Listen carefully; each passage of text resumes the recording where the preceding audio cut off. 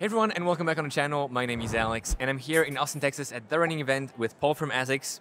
And we have two shoes. They're the same Asics Nimbus 25 or Gel Nimbus 26, sorry, actually. See the confusion? Paul, what's new on the Nimbus 26? Yeah, so Nimbus 25 was a pretty radical change from previous. You know, we used to have those giant exposed gel pads, a very like rocket ship looking shoe. 25 modernized a little bit. We took the gel internal, we raised that stack.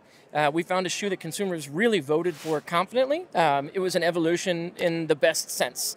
So with 26, this is really kind of a refinement of that 25. We know that plush underfoot was really something that excited the runners that put it on, but we did think there were a couple points where we could update to improve. So the first, you're going to see this new engineered mesh upper.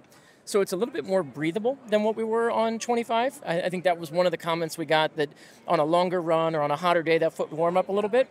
So we're going to be a little bit more ventilated. In addition, it should wrap the foot just a little bit cleaner than we were previous. Underfoot, you're going to see this new hybrid Asics grip. So we're going to take Asics grip rubber that's been used on the trail shoes of the past. We're going to integrate that as part of the outsole, so we're going to get a little bit more traction. But then underfoot, we still have that Flight Foam Blast Plus Eco. So nice plus cushion with a sustainability story. We've got that interior rear foot gel, so that's still going to sit there.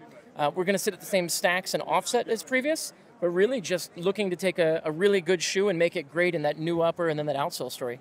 Awesome, yeah, sounds like a winner, especially the upper change. For me personally, will be a good thing.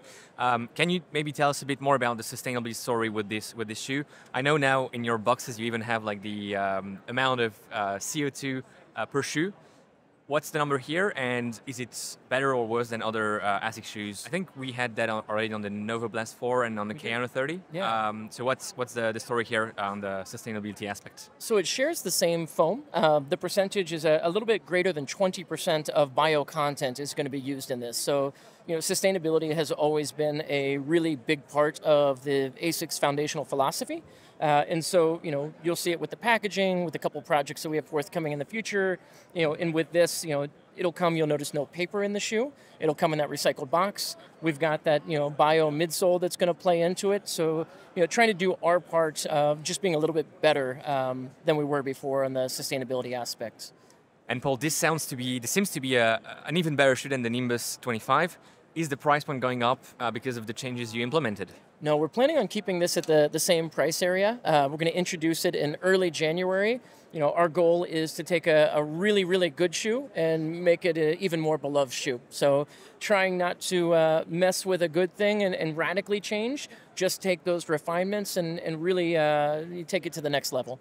Awesome. Thank you so much for your time and for explaining everything about the Gel Nimbus 26.